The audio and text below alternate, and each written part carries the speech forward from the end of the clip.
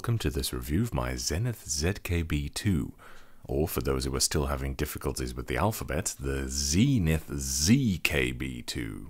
This is basically a redux video, as I've previously shown a ZKB-2R, which is almost exactly the same, but I really wanted to redux this one. See, although it may look somewhat unassuming, the ZKB-2 is actually one of my very favorite keyboards, and as it happens, I own 3 of these bad boys now. I've got 2 here and a third on the way from the US, which is where the vast majority of these Zenith boards can be found, by the way.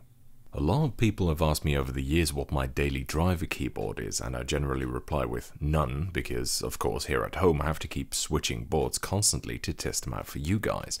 So I change boards really frequently, generally multiple times per week. However, my keyboard at work I don't change, partly because that'd be quite a palaver to do, and partly because this one is pretty much perfect for the office. The switches, Green Alps, are very nice and not too loud, but I'll get to that in more detail later. I hold it over from work for the occasion, and as you can see, it's definitely seen some use. In fact, I've been using it in my office for 5 or 6 years now, I think. I even typed my thesis on it.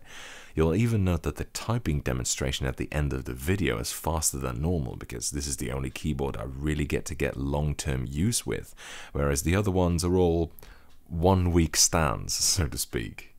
Zenith Data Systems was part of Zenith Electronics, which was originally a radio company, and they were also known for their old TVs. Then, in 1979, they decided to branch out into the personal computer market, buying up Heathkit to start their PC division, which they named Zenith Data Systems. Zenith still exists as part of LG, and the Data Systems division was sold off to Bull and then merged with Packard Bell and NEC. Zenith made 4 related brother keyboards starting in the late 80s. Although there is a definitive generationality to them, they were manufactured with huge production overlap, so they mostly ran alongside each other.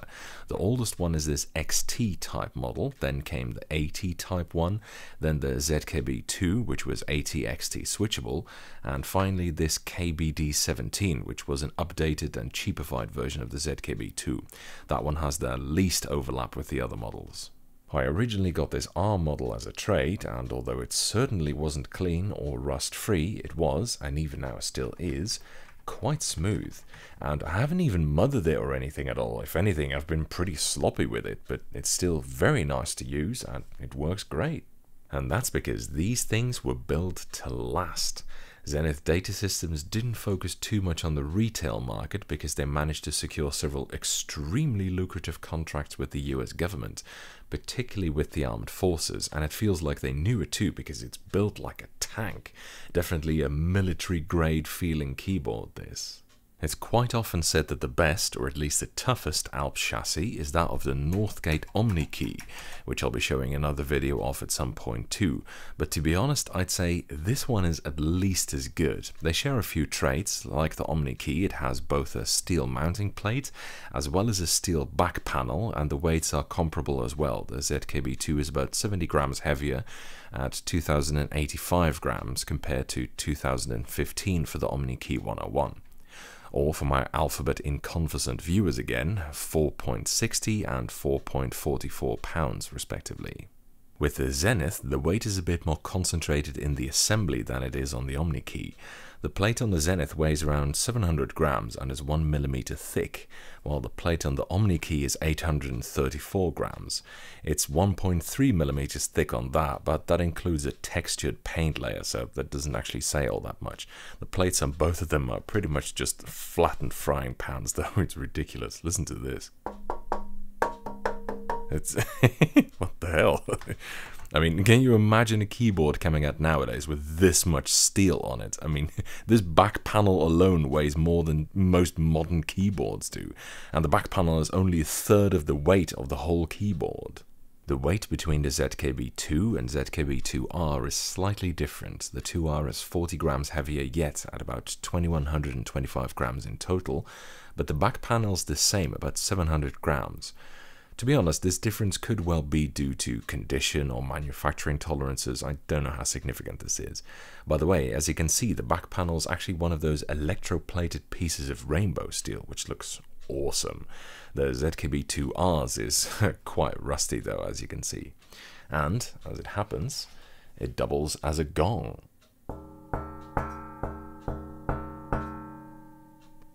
Also, both the ZKB-2 and the Omni key have a feature that's fairly uncommon on vintage mechanical keyboards, N-key rollover, which is always a nice bonus.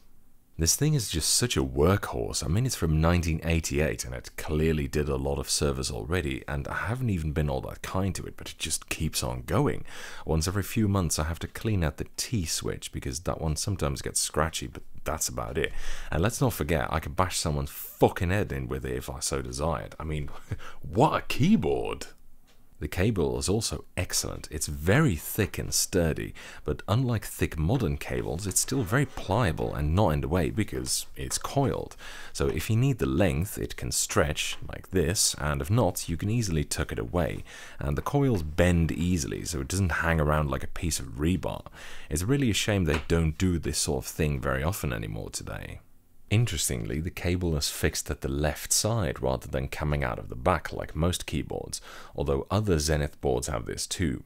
Because this takes up some extra horizontal space, I cut holes in their boxes like this, which makes them very recognizable in my keyboard wall. The keycaps are also nice, just like the Omni keys. They're double-shot ABS, but unlike the Omni keys, they're not focus-style ones. In fact, I think it's not really known who made these keycaps, or even the board itself actually, but based on the keycaps, I'd guess it was Ciccone, which would be pretty ironic, considering most of their own boards were built about as well as a bowl of porridge. I think I said in the original video that this was made by Alps Electric, but in retrospect I don't think that's true. What I do know is that it's made in Taiwan. The switches on these are excellent. I made sure all my ZKB-2s have green Alps, although they could also come with the later yellow Alps. However, SKCL yellow are a bit too stiff for me. Green Alps are nice and light and pretty much perfect for me. The weight and travel characteristics of green Alps are just really nice in my opinion. In fact, this was the first linear switch I even liked. Although those modern contactless switches such as optoelectric boards and Hall effect ones have since surpassed it completely in terms of smoothness, I still have a soft spot for these. They sound great too, just like you would expect of Alps, but like many green Alps chassis, it does ping like a motherfucker.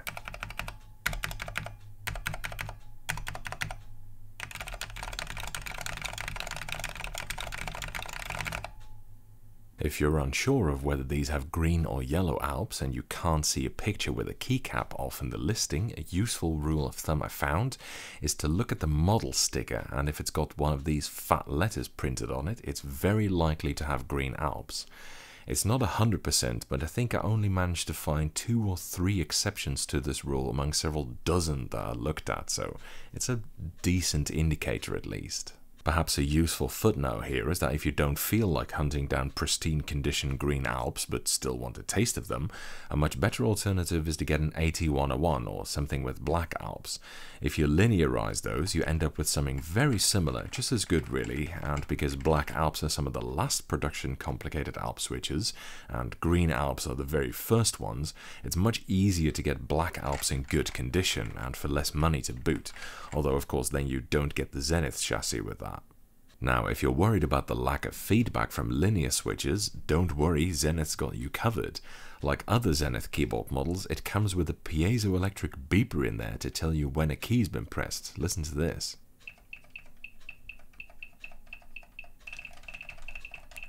Personally, I always have it off, and it's especially obnoxious when it engages the Typematic. But hey, it's there if you need it. You can turn it off with Alt plus tilde, by the way. The layout is also very nice. It's a readily identifiable layout that looks a bit like a Focus one with some very specific changes that I haven't seen on anything else. Like a Focus layout, it uses a big-ass enter with a full-size backspace and a split right shift, but instead of a big-ass enter, it's actually more of a medium-ass enter.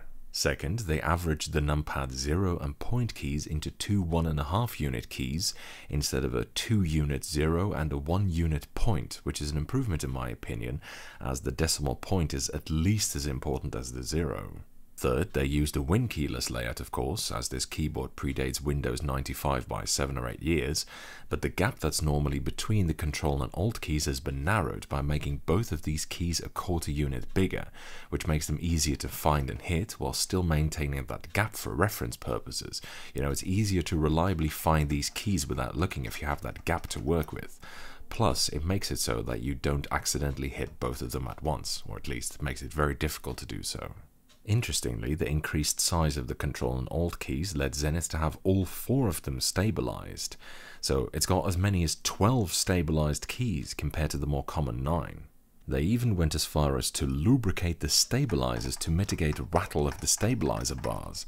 Now, this is a bit of a mystery, to be honest. Some say that this is one of the differences between the ZKB-2 and the ZKB-2R. Supposedly, the R model would come with lubricant, while the ZKB-2 didn't. I know of people with non-lubricated ZKB-2s, but mine is lubed. But then again, the amount is much less than the giant wads that were on my ZKB-2R, and this was second-hand, so I can't tell who put it there. So actually, I can neither confirm nor deny this. Another interesting feature is the use of integrated lock lights rather than a dedicated lock light bank, which is normally here on full-size keyboards. Now, you might be wondering why I like that, but the reason is that I can then use this empty space for post-its, which I consume in vast quantities. And the pencil tray at the top here is very useful as well. The bezel is big enough that it can comfortably hold both my small and my big mechanical pencil. Nice. The color of the lock lights is a rather obvious difference between the ZKB-2 and the 2R, by the way. They're green on the ZKB-2 and red on the 2R, although it's very difficult to see the green lights under this camera angle. I have to say, it is tempting to think that that's what the R in the ZKB-2R is for. So apart from outstanding build quality, easily rivaling, if not outright surpassing that of an IBM Model M, it's got great keycaps, delicious switches, a nice layout, and even N-key rollover. Also, it's an extremely good looking keyboard in my opinion. She's a classy lassie with a slimline chassis, and I really like the Zenith logo too. It's one of the, if not the, best looking ones in the business in my opinion. That lightning logo just has something really cool about it, I think. Their original logo, from when they were just a radio company, was also awesome. Looks almost like a tattoo or something. Someone actually sent me the metallic logo plate from an old XT class Zenith Z150, which fits this recess perfectly, and even though it's kind of battered, it looks gorgeous. That silver and gold and black metal is just so good looking. Maybe once I've messed up my work Zenith so much that it warrants a full-on restoration, I'll look into getting some replacement XT style badges made somewhere. It's apparently quite hideously expensive to do so, and I'm not sure where I could even have something like that done in the first place, but if any board deserves it, it's this one. When I do restore it, I may have it repainted as well, just like this Zenith build from Gainsborough. I mean, is she a jaw-dropper or what? Fucking hell. The logo plate can be taken out. Be very careful, as the plate legs are actually quite fragile, to reveal an ATXT switch underneath, with which you can set the protocol. Interestingly, when using a Saurus converter, this ZKB-2 acts almost like it's in XT mode sometimes when it's set to AT, and it doesn't work at all in XT mode, but it does work properly when used over PS2. Confusingly, this is also a ZKB-2 XT rather than a pure ZKB-2, and the ZKB-2R has a similar issue as well, so I'm not really sure what's causing that. Overall, I love this thing to bits. It's just such a likeable old workhorse, and it never lets me down. I've been wanting to do this Redux for a while too, to show you how much I enjoy it. Thankfully, now I've amassed enough of them that I should never have to be without one, which is nice. That's it for this review. Thank you for watching. I hope you enjoyed it. And following is a typing demonstration of me typing on this keyboard.